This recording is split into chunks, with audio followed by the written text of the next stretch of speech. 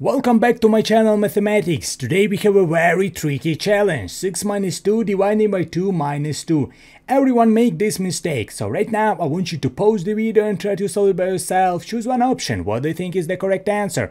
Option A, option B or option C. And in the end of the video we will check our answers. It will be really interesting, I promise you.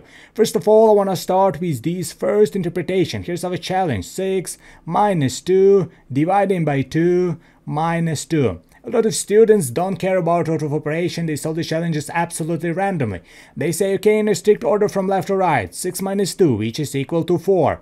4 divided by 2 minus 2. They say, okay, next step is division in a strict order from left to right. 4 divided by 2, which is equal to 2, right? 2 minus 2, which is equal to 0. Option B. A lot of students say that this is a correct answer and they go to the next challenge. But in terms of math, it's really great to know about order of operation. Because wherever order of operation we select, it's going to create a different answer, right? So we should know what is the correct order. Let's look at this PEMDAS order of operation. This is the most popular order of operation in the world. All internet library, scientific, graphic calculator works according to PEMDAS order of operation. And how does PEMDAS works? PEMDAS works from the top to the bottom. It means that higher position, higher priority. Parenthesis has the higher position. It means that parenthesis has the highest priority. Next step is exponents. It's like 2 squared, 2 cubed, like that. Next group is multiplication, division group. And last step is addition and subtraction. So let's solve our challenge according to PEMDAS order of operation. Here's our challenge. 6 minus 2 divided by 2 minus 2. Here's our challenge, right? And what do we have? We have division in the middle and we have subtraction signs. What we should do at first? We should divide or we should subtract. As I told before, PEMDAS works from the top to the bottom. It means that higher position, higher priority. Division has the higher position than subtraction, right? It means that division has the higher priority. It means that our first step is division. We should divide 2 divided by 2.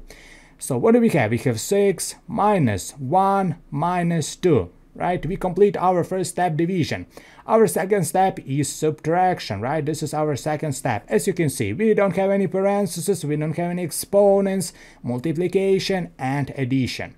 So our second step is subtraction, right? In a strict order from left to right. 6 minus 2, which is equal to 6 minus 1, which is equal to 5. 5 minus 2, which is equal to 3, right? This is option C. So what is the correct answer, guys? What do you think? Option B or option C? A lot of students say that option B is the correct answer, and other part of students say that option C is the correct answer. Let's look at our first interpretation. We solve this challenge absolutely randomly. We do whatever we want. We can solve our challenges like that. It's really bad in terms of math to solve our challenges like that.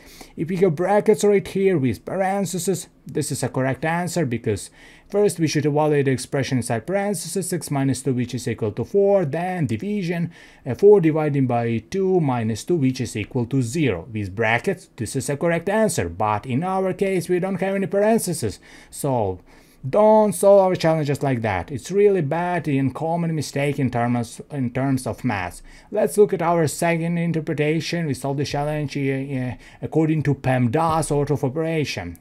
First, we divide, because division has the higher position than subtraction. Division has the higher priority.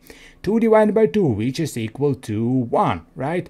Our second step is subtraction. 6 minus 1, which is equal to 5. 5 minus 2, which is equal to 3, right? This is a correct answer. This is a correct approach, correct solution. I hope your answer is the same as mine. I hope you learned something new. I hope you understand my explanation, but definitely don't feel bad if you got this wrong. I have a lot of videos on my YouTube channel, so thank you for your time. Have a great day and see you guys in the next videos.